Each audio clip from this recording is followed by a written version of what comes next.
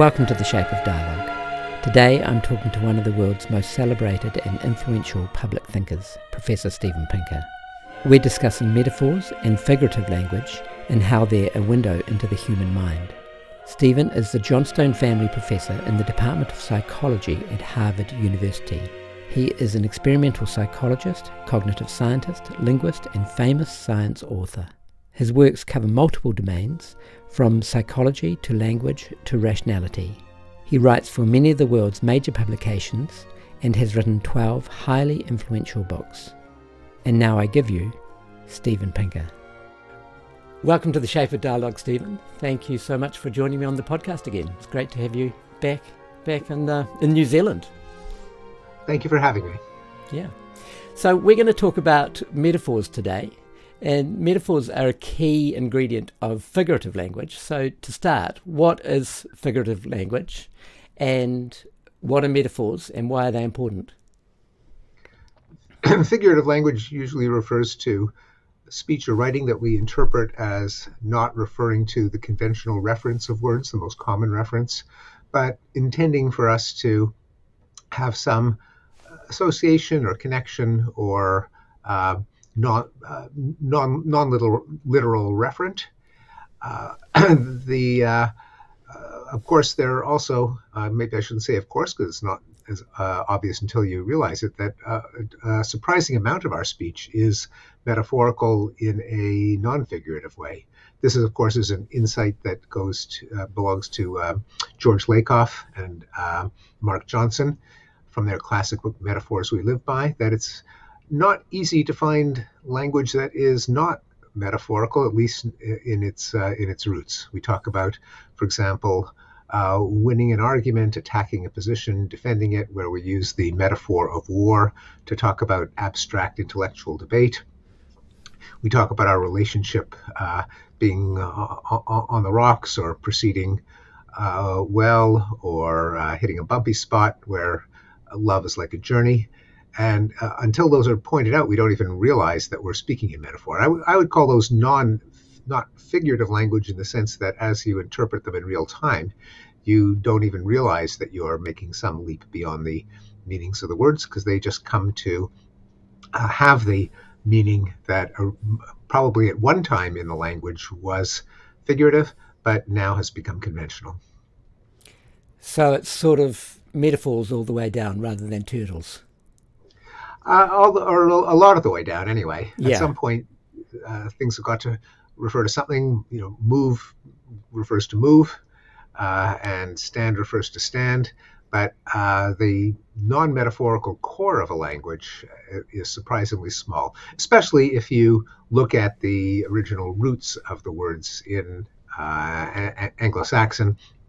Lots of words have.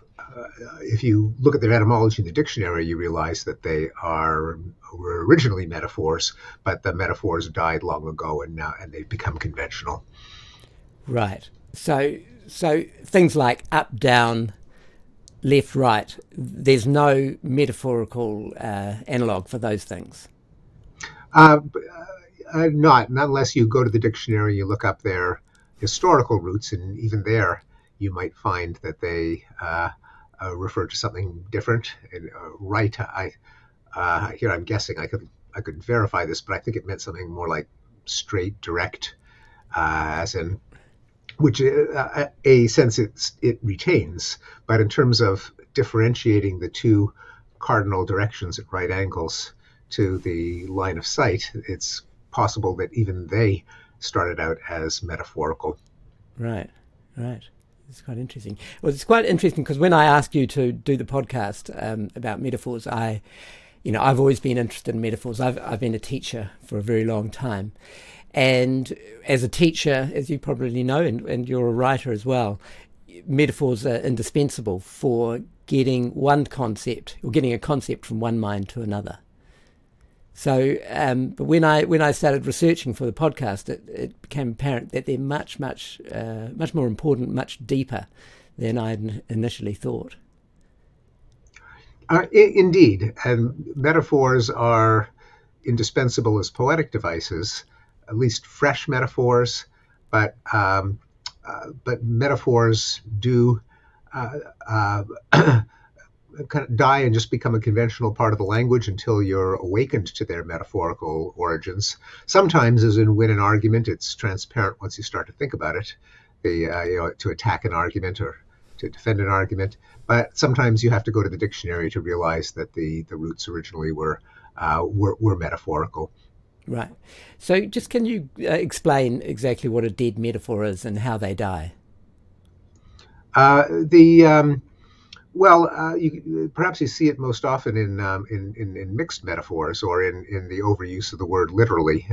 So if someone says she literally emasculated him, presumably that did not mean she actually took out a knife and castrated him, but figuratively demeaned his manhood, which we associate with the male sexual organs, or she literally exploded.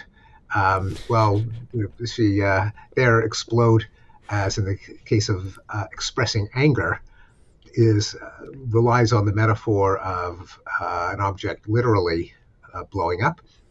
But the fact that you can have these somewhat comical solecisms involving literally remind us that what might be a living metaphor in the ears of some people is a dead metaphor in the ears of others. And in which case it's hardly, psychologically, it's no longer appropriate even to call it a metaphor. It's just a word. All words have to come from somewhere. And a lot of words originated as metaphors. When you think about it, where else could new words originate? They have to come from somewhere. Sometimes there are wordsmiths who deliberately coin a word, but often there's a need. Something reminds someone of something else. They press the old word into service, guessing that their hearer will know what they're talking about. If the term sticks, it then becomes the new term for that item. Just a recent example would be a computer mouse. So this is kind of the size and more or less the size of a mouse. It's got a tail. And Doug Engelbart, I believe in the 1970s, who, when he invented it, needed a term for it. So he wasn't going to call it, oobleck. So he reached for something that would remind people of it, be easier to learn, and we can sometimes forget the original connotation. And you can probably think of dozens of examples of new technical terms that originated as metaphors, and sometimes you even forget that they are metaphors. Yeah, it's interesting because when we go to put our hands on the mouse, if it was a mouse, we would probably be quite repelled. But indeed, yes. But so So we don't carry with them all of the connotation of the original object, but some, in this more or less the size and shape. Yeah. So we can divide, one sense of the meaning off and graft another sense on very, very, very quickly. In the case of a figurative metaphor or a poetic metaphor, it's often the emotional coloring that we most want to bring along with a metaphor, and sometimes there can be intentionally or unintentionally humorous metaphors where the semantic connection is clear, but the emotional connection is so discordant that the effect might be jarring. I can, if you give me a second, I had a list of them from a contest of a few years ago where people were invited to submit the world's worst metaphors. Okay. And I can even read a couple since that was a kind of abstract description. While you're doing that, I found one. I can't remember if it was from your book, the ballerina. I think it was from the stuff of. Yes, I have that in front of me. Very good. I think that for me that's the worst one. Yeah, the ballerina rose gracefully en pointe and extended one slender leg behind her like a dog at a fire hydrant. Or the revelation that his marriage of 30 years had disintegrated because of his wife's infidelity came as a rude shock, like a surcharge at a formerly surcharge-free ATM, automated teller machine. So there, what's funny, the reason that we're chuckling is that the meaning of the metaphor is perfectly clear. But when we use a fresh metaphor, we generally want to arouse some emotional or aesthetic reaction together with the literal physical resemblance or connection. And here they've been crafted so that they are wildly incongruous. Yeah, yeah. So the juxtaposition of two extreme senses, in a sense. Yeah. So essentially, there has to be a synergy, an emotional synergy between both sides of the metaphor. Well, at least when we use them figuratively, when they just fill a semantic gap in the language, then all that's necessary is that Right. originally, when the term was new, that the listener or reader knew what the speaker or writer had in mind. Then as they die and they just become part of the language, it doesn't matter. You just learn Yeah. them the way you learn the other 50 to 100,000 words that you learn. Yeah. Well, it's interesting going back to the mouse, what we were saying before. In a way, the metaphor is actually a disjunct, isn't it? We don't really want to pick up a mouse every time we turn on the computer. So that's a case in point. Indeed, where you want to just really leave behind some of the connotations of the metaphor. Yeah. But I think a good, I'll give you one of my favorite examples from Nabokov from Pale Fire, the long poem by the fictitious poet John Shade. I am the shadow of the waxwing slain by the false azure of the window pane. There, the metaphor is of a man who suffered a crushing blow in his life, analogized to a bird colliding with a window, where the sense of pathos for the plight of an innocent and a beautiful bird, the undeserved and sudden and unexpected accidental death, like a tragedy that hits someone unprepared for it. And what makes that great literature, it's a great poem even standing on its own, in addition to the role that it played in the novel, was that the emotional reaction that we have to the original referent of the metaphor, the origin, does carry over to the entity that that's being referred to, and that is the intent. It's not just when a man's daughter commits suicide. It's like a waxwing colliding with a pane of glass. Well, it kind of is in that it's sudden and unexpected, but also the emotion that we feel carries over. And that's a difference between literary metaphor and everyday metaphor. And the example of the ballerina being compared to a dog at a fire hydrant would be an example where, for humorous effect, not only did the emotional connotation not carry over, but it was chosen to clash with our ordinary reaction, one of awe, of appreciation of beauty and grace, as opposed to the rather more degraded image of a dog urinating. So there it was flipped for humorous sake more often, except in the cases of the unintentionally humorous mixed metaphor or use of literally. Usually it's just independent. The aesthetic and emotional component is neither here nor there. You're just trying to communicate. Yeah. Yeah, I'll never be able to go to the ballet again now. But is figurative language used equally across all cultures? I'm not aware of a cross-linguistic survey of whether conceptual metaphor, as Lakoff and Johnson call it, are found in all languages. And one should be hesitant in making a generalization like that, because there are some 6,000 of them, depending on how you count. Yeah. And who knows whether there's one somewhere or other that doesn't. I suspect they do, simply because I think it does reflect a property of the human mind. That is, we see similarities, abstract similarities across items that are objects of our experience that are superficially different. the scandal exploded, for example. There, it's not even a physical object, but we readily perceive the underlying similarity. That, I think, is a feature of the human mind. It'd be surprising if it wasn't exploited by all languages, and also just the reality of the historical development of a language, namely, no committee sits down and writes out every vocabulary item and then releases it like a big, heavy, unabridged dictionary.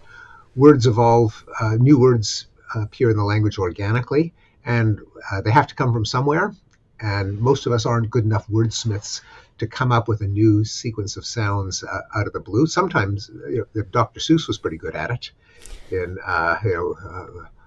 Oobleck and Grinch and Sneetches, yeah. and so on. Most of us aren't that creative at the sound of a language, and even if we were, we don't like to define words in the equivalent of dictionary definitions in conversation. So instead, we reach for a word that we expect our hearer to already know, where the similarity to the entity lacking a name is apparent enough for a listener to pick up. And so we use language metaphorically to fill in the gaps. And then the ones that stick change the language. It's, again, I can't declare I am sitting in an armchair. I can't declare from my armchair that this is found in all languages. But given the combination of the human psychology and the historical processes that shape a language's vocabulary, I'd be surprised if it wasn't present in most languages. Right. I recently read, in preparation for this, I reread the Epic of Gilgamesh, which, for people who don't know what that is, I think it's our oldest written narrative. From Mesopotamia, I think 2000 BC, roughly around then. Mm-hmm. To see if that was, replete with metaphors, and it definitely was not. The metaphors were very, very few and far between, and the metaphors were not that poetic. So it's very, the text is very literal. He did this, she did that, he did that to her, he did that to them. And I thought that was interesting, is to use a word that you often use in your talks about language, is very concrete, mm-hmm. which ironically is a metaphor. There you go. Very good. Yeah. Yes, although what we don't know, since you were presumably reading it in English translation, yeah. is whether the words in the original, what would it have been, Sumerian? No, it's not. It's. I can't remember. I did look at it yesterday. I'll have to look it up. It's I not don't Sumerian. know. Whatever the language was, we don't know point. how the words, the original words, whether they may have been metaphors. Yeah, that is a good point. My first guest on the podcast was Professor James Flynn, and he talked about a similar thing, basically, the difference between a modern mind, which is a much more conceptual mind. We're dealing, a lot of the population sit in front of a computer all day. They're dealing with conceptual processes, as opposed to, I suppose, I can't really think of a good word other than a manual mind, someone who's like, say, a hunter and gatherer, or a farmer, where they live in the concrete world. And he was talking about how, I think it was a Russian psychologist had studied. Yes, Luria. Luria, that's right. And it was in Siberia or something like that. Do you want to talk to that? Yes. And he was saying the psychologist would ask him a question, like, if all the rabbits in this area are brown, but if there was a white one, would you still kill it, or something like that? And the answer, you go for it, because the example is all animals in Siberia are white. Are the rabbits white? Right. And the farmers would say, well, how do I know? I've never been to Siberia. And he said, well, I just told you, all the animals in Siberia are white. And he'd say, well, it's not a matter of words. You can't just make them white by saying that they're white. I haven't been there. If you showed me, if I got to see them and I never saw a white rabbit, then a non-white rabbit, then I'd agree with you. Now, of course, these are not stupid answers, but they're not the answers that we've come to expect, given our use of formal reasoning. That is where you are asked to come to conclusions that depend not on personal experience, but on the form of the arguments. That is, the way they are framed in words. That is a school-driven skill, but it is not the natural human means of thinking. What do metaphors tell us about the human mind? I think they help explain a big mystery of the mind, at least so I argued in my book, The Stuff of Thought. Namely, I sometimes call it Wallace's paradox, after Alfred Russel Wallace, the co-discoverer of the theory of natural selection with Charles Darwin. And Wallace said, how is it that, given that we evolved as hunter-gatherers, without writing, mathematics, formal science, formal government, how is it that we're cognitively capable of doing these things? It would have conferred no survival advantage in the Pleistocene. And he actually became a creationist when it came to the human mind. He said, yeah, my theory of evolution applies to animals, it applies to the body, but when it comes to human intelligence, there must have been a divine source that implanted a mind in each one of us. Almost the analogous to the position of the Catholic Church, which has come to make its peace with evolution as long as you draw the line at the human soul. Now, I don't think that Wallace had the right solution, but he did raise an interesting puzzle, and I think part of the answer is that our intuitions, which indeed were tailored to concrete notions like object, space, path, motion, force, could be metaphorically extended to any kind of causation. That is, the concept of a person actually, lifting up a rock and throwing it could be applied to a prime minister implementing a policy. The spatial metaphor of a rock falling could be extended to the consumer price index falling. And that's why a lot of our language is metaphorical. Namely, we don't have the simple mental concepts that correspond to the abstract notions of science and economics and politics and religion and so on. We do have the ability to kind of bleach out the sensory motor content of concepts like force or move, or for that matter, concrete or attack, and preserve some conceptual skeleton. Like attack needn't mean that you pummel someone with your fists. It can mean, or plunge a knife into them. It can just mean deliberately cause them harm. So our conceptual apparatus has the ability to strip away the sensory motor content, preserving this conceptual skeleton of causes, changes, agency, forces, resistance. Thanks to this gift, we can start with a built-in repertoire of concrete concepts and think about abstract domains like governance, philosophy, religion, science, math, and so on. And of course, it's not the case that any individual can reconstruct, say, Newton's laws, to say nothing of Einstein's relativity, just by thinking. Each one of us sits at the top of a pyramid of people building complex concepts out of simple concepts, which is another part of our cognitive repertoire that makes humans so powerful, even though our cognition originated in much more concrete concerns. But we can package a set of simple concepts into a more complex concept, which then itself functions as a single cognitive unit. Cognitive psychologists call it a chunk. And we can build bigger chunks out of smaller chunks and still bigger chunks out of the big chunks. And since our memory is limited, we can't hold 1,000 ideas in mind at once. As long as we can package them into assemblies that we can then give names to, we can handle quite complex or abstract concepts. So these are in the final chapter of The Stuff of Thought. I offer this as my solution to Wallace's paradox, and it essentially depends on the ability to use metaphor, which I take it to be the stripping away of sensory motor, or at least some of the sensory motor content, to preserve some of the abstract structure. Right.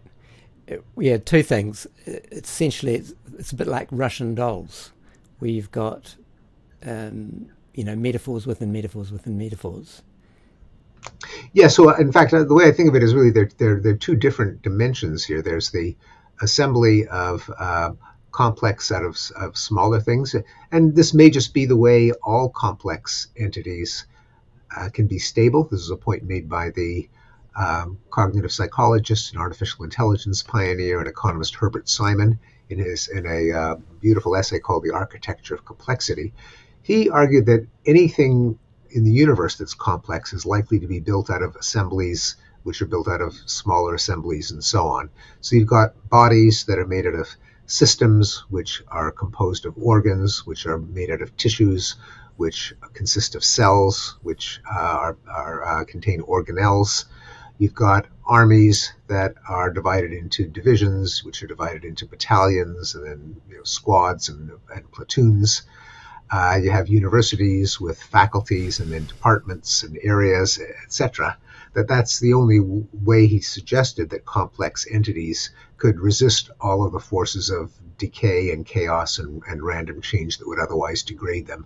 Now that would seem to be true of human concepts as well, of complex religious ideas, philosophical ideas, mathematical ideas, scientific ideas.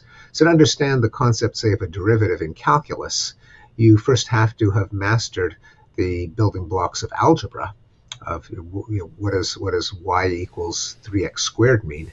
To do that, you have to have the concept of multiplication. X squared is x times x. To master that, you have to have the concept of number. And that may be true of anything that's complex, but certainly true of complex ideas. Together with that, though, I think metaphor is almost an independent dimension, namely at any level of that hierarchy, our ideas need not refer to concrete chunks of stuff in the world, but can refer to the bare skeleton of ideas. You put those together and you can get a mind that was adapted to think about the concrete here and now, which can be stretched to deal with abstract theoretical notions. Yeah. So there's a point, there must have been an evolutionary point in which it was a very concrete mind, and then it literally started to fly or levitate above that into that metaphorical realm. Indeed. And presumably we get something of a glimpse into those concrete building blocks by looking at our cousins, chimpanzees, which can make tools, they can coordinate their behavior, they clearly can reason about their physical and social surroundings, but they're not so good at math. They're good at memory, though. They do have a memory. Yes, well, you've seen those. This is just an aside. Those memory games they play on computers, they're actually better than humans. Anyway, yeah. So from an evolutionary point of view, I mean, if we look at chimps and we look at ourselves, and we're, what are we, 99% the same genetically, and we think, why is there a difference? But if you think of it in terms of how you've just put it, complex things are made of, multiple component parts. Each incremental step, you can be a chimpanzee, and over 100,000 years or whatever the time period is, you can make a small incremental step, and then they recursively build on each other to get to what we are now. Yes, I think there's the capacity to embed concepts in other concepts. There's obviously a capacity to share those in language, so we don't have to build our own from scratch. And there's the capacity to peel off abstract structure, leaving behind the physical content. Yeah, I've just written something down here, which I'll read to you and tell me what you think. I said, which is about what we're talking about. to a dog, a stick is a recursive entity. A stick is a stick is a stick is a stick ad infinitum. To a human, a stick is a stick, a lever, a bludgeon, a plough, a spear, a beater, a fire ad infinitum.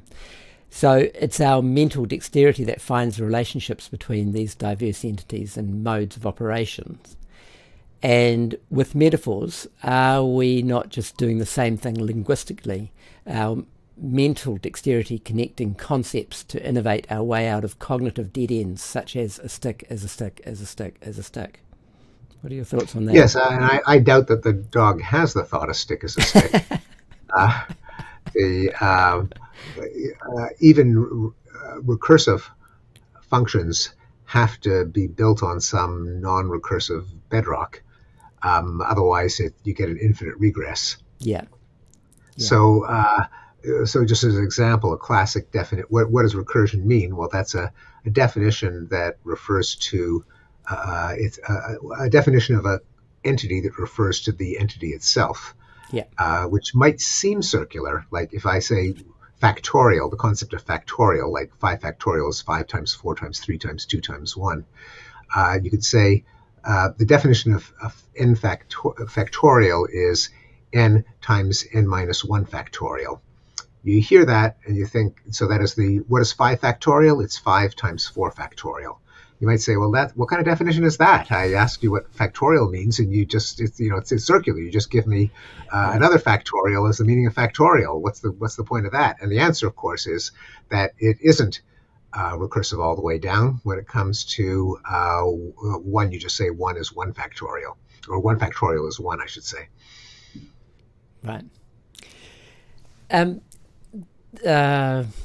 So essentially metaphors scale and leverage language, don't they? That's what we've been talking about. They can take simple concepts and expand it sort of to infinity. That's right. Now, in theory, you could extend the vocabulary of a language by just coining new sounds, like Dr. Seuss did, or James Joyce with a quark, then later co-opted by Murray Gell-Mann to refer to the constituents of a proton or a neutron. But most of us, and people they can also use onomatopoeia to snarf something, meaning to grab it furtively and quickly, where the act of articulating the word reminds people of the referent of the word, so that's not necessarily metaphorical. But still, the sounds have to come from somewhere. The meaning has to be apparent to the first listener, and so metaphor is an obvious route to doing that, where the metaphor then dies. Yeah. Well, if it goes viral and it stays in the language long enough. Yeah. Well, there's an efficiency there, isn't it? It's easier to grab something, going back to our concrete word, it's easier to grab something concrete already existing that everyone knows what it is and knows how to use it, and then just extrapolate, another meaning. It gives it a leg up. Now, we're all ultimately, we are all capable of memorizing arbitrary connections between a sound and a meaning, and our original vocabulary, knowing that dog means dog and cheese means cheese, just depends on brute memorization of the sound and the meaning. Yeah. So even if word sounds came out of the blue, we do pretty well with them. But the words have to come from somewhere originally, and the coiner of a new term is apt to reach for a metaphor. I'm just looking here at random things in my book, The Stuff of Thought. So visual field, well, that's the extent of the world that you can take in from your eyeballs, but a field, of course, is a stretch of terrain.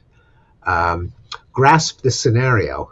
Well, by that I meant understand, but we use the metaphor of to comprehend something is to hold it. Even expression literally meant to press out, as in expressing milk. But we press that into service to refer to communicating an idea. So that was just my eyes alighting on a paragraph and just picking out a random sentence. But I could do that. A parallel between a physical realm and a conceptual realm. parallel, two lines that go in the same direction. Yeah. Yeah. And we could, you could do that in just about any passage of prose. Again, these are not literary metaphors. Yeah. You don't get any emotional chill or frisson when you hear them. You don't visualize the referent, which is, again, how mixed metaphors come about, or literal uses of figurative. Just to make it clear what a mixed metaphor would be, if when you open a can of worms, they always come home to roost. That's one here in my collection. Why are mixed metaphors so bad? Well, another way, what's wrong with them? What's wrong with them is that they, what causes us to notice that they're mixed metaphors is the process we've been talking about, namely that what starts out as a metaphor dies, becomes a dead metaphor, in which case it's barely a metaphor, just the way you explain something. But for someone who thinks a little more reflectively about the meaning of words, and that is that they do call to mind the concrete referent of the words, then when two of them are combined in a sentence, you can derive a incongruous image, which was lost to the speaker for whom the metaphors were strictly dead and just conventional means of communicating something. As long as we're talking about it, may as well find a couple more examples in my collection. Yeah, well, so essentially they're bad because they're just like a bad metaphor, like our ballerina. Well, they're bad because they weren't a metaphor in the first place for the speaker. That is, these are expressions that cease being metaphors but are simply the conventional way to express a concept. Then when they're combined with another dead metaphor, in the mind of the speaker, it's just literal communication. In the mind of a somewhat more reflective or perceptive listener who does retain the original reference, the image can be incongruous or even humorous. Here, a couple other examples. Once again, the Achilles heel of the eagle's defense reared its ugly head. Now, Achilles heel, rear its ugly head, those are two, we call them cliches, in fact, when they become dead. Here's another one. Those professors tilt at the windmills of a capitalist patriarchy from whose teat they feed. Now, a windmill with a teat is a rather odd concept, but for the writer here, tilt at a windmill, dead metaphor, dead idiom, really. Feed upon a teat, another, not a cliche, but clearly no longer functioned as a living image in the mind of that speaker. Yeah, it's sort of when it's like they haven't looked backwards. They've got halfway through the metaphor and haven't looked backwards and related. Yes, or I once heard a radio psychotherapist who said, for some patients, cancer can be a growth experience. Oh, ouch. Or and there's a whole family of these solecisms attributed to the movie mogul Samuel Goldwyn, sometimes called Goldwynisms. No doubt many of them apocryphal, probably some of them actually created by his own scriptwriters and then attributed to him for humorous effect. Perhaps the most famous being an oral agreement isn't worth the paper it's written on. Yeah, that's beautiful, isn't it? Don't name your son Richard. Every Tom, Dick, and Harry is named Richard. Or also attributed to the American baseball catcher Yogi Berra. Of examples like, it gets laid out there early, or no one goes there anymore, it's too crowded. And who also may or may not have said, I never said most of the things I said. Yeah, my favorite one, I think it's from him, is, prediction is really hard, especially about the future. Yes, I'd also attribute it to Yogi Berra. Yeah. Hey, now I want to talk about cheesecake now. So You've famously said that music is auditory cheesecake, an exquisite confection crafted to tickle the sensitive spots of our mental capacities. Now, with that in mind, are not metaphors linguistic cheesecake? Are they not irresistible bonbons satiating our rhetorical sweet tooth? Yeah, possibly. I mean, I use the metaphor which many people bridle at hearing, because they like to think of music as something exalted and as of cheesecake as a pointless indulgence. I reached for that metaphor knowing that there was a clash, a little bit about like the ballerina being compared to the dog at the hydrant, because I actually wanted, not for humorous effect, but for scientific effect, to try to shake people out of their familiarity with music as an exalted art form, and to look at it through psychological spectacles as at least according to the hypothesis that I was suggesting, something that we deliberately craft in order to give us pleasure. This is in contrast to the idea that music is a Darwinian adaptation, like the liver, like three-dimensional vision, which seems to be people's default assumption. I think part of the fallacy that everything in our biology must be a product of Darwinian natural selection, but also the misconception that if something is an evolved adaptation, then it is more useful to be cherished, treasured, encouraged, whereas something is just is something we invent in order to press our own pleasure buttons, then it's frivolous and dispensable, and maybe we should sacrifice it from our school curriculum when budgets get tight. I think that's the underlying subtext. So there's a strong reaction against it, but I don't see why it's so uplifting to think that music actually made our ancestors have more babies, which is what a Darwinian adaptation requires. Or win wars. Or win wars. I don't see what's so great about that. I don't see what's so terrible about something that we design in order to give us pleasure.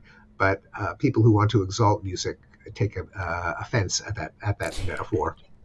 Yeah, well, I don't know if you know, but I am a musician, and I can guess from your backdrop. Yes. Oh, right. Okay. I was trying to hide it, but and music is sort of the core of my being. I actually love when I first read it, I loved it. The concept of cheesecake. I'm glad to hear that. Yeah. And what's so terrible about giving people pleasure? Why is that something to be ashamed of? What's wrong with cheesecake? I mean, what's wrong with cheesecake? Is there anything better than cheesecake? I would say there isn't. So, in a sense, it's a sort of a reverse compliment. It could be, although many people did not. Yeah. But I thought there was an interesting controversy. Now, the other, one often it's good to define something by what it's not. Legal writing is generally bereft of metaphors, and I'm going to quote you a passage from the recent New Zealand Plain Language Act, which I thought you might be interested because you're interested in plain language. Okay, here it is. The purpose of this act is to improve the effectiveness and accountability of public service agencies and Crown agents, and to improve accessibility of certain documents that they make available to the public by providing for those documents to use language that is, 1, appropriate to the intended audience, and 2, clear, concise, and well organised. The irony is, I thought, just as a fun experiment, I plugged it into Grammarly, which is a writing app which helps transforms prose into clear, concise, and well organised language. And unsurprisingly, it flashed up a readability alert, and it said, "This sentence is hard to read." Ironically enough, yes. I thought that was beautiful. And that's not I appreciate that judgment, although it's certainly not the worst of governmentees or no. You could come up with much worse examples. Yes. Yeah. Well, I mean, I could understand it. So, but yeah, it didn't. It doesn't roll off the tongue. Certainly, Grammarly is right in that it is not the most limpid or graceful sentence. We know that it gets a lot worse than that. Yeah, I'm tempted. Here we are, by the way, clear writing as opposed to bloated, turgid. Again, you can't avoid the metaphors. Although it must be said that when you referred to the expression "the crown," something I'm familiar with as a Canadian, right? That actually, again, that's concrete language to refer to an abstract entity, in this case, government. But it is not a metaphor; it's a metonym. Yes. That is, we're referring to something not by virtue of some underlying similarity, because you're not supposed to perceive any similarity between a government agency and a literal crown. But just there's a chain of associations. Governments are, at least in constitutional monarchies, are headed by a sovereign who wears a crown, and so we use the associate to refer to the government, something connected with it to refer to the thing. So not everything is a metaphor. And listen, again, as you point out, you only understand something when you know what it's not. And if listeners are saying, well, oh, geez, these guys are saying everything is a metaphor, so that means nothing is a metaphor. Does it even mean anything? The answer is yes. There's a perfect example of concrete language being used to refer to an abstract concept, but not with the use of metaphor. Right. Well, metonym being a different yes. Psychological process and a different literary device. Yes. Well, that's why I started the podcast talking about wanted you to talk about figurative language, because and in a sense, much of the conversation we use metaphor as a proxy for figurative language. Would you agree with that? Yeah. Not exactly, because a metonym would be a counterexample. It's figurative, but it's not metaphorical. Yeah. No, but what I'm saying is we're just saying, metaphor is a proxy for all those figurative language. And one could. Yeah. You could even say metaphor is maybe even a metonym for figurative language. Or is it a synecdoche? I always have trouble. I can't. I struggle keeping up what's what.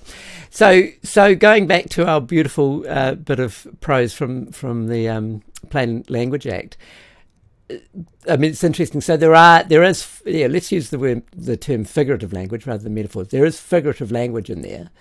But it's not replete with figurative language. And much, if you read legal documents, it ain't fun. I don't know how people can be lawyers. But why is that? Why is legal language not replete? Well, so legal language, not only is it non-figurative, but it tends to be verbose and prolix. And sorry, what was that term? The last term? Prolix. What's that mean? And verbose. What's prolix? Meaning apparently overly long, too much, going on at length, too much. Yeah.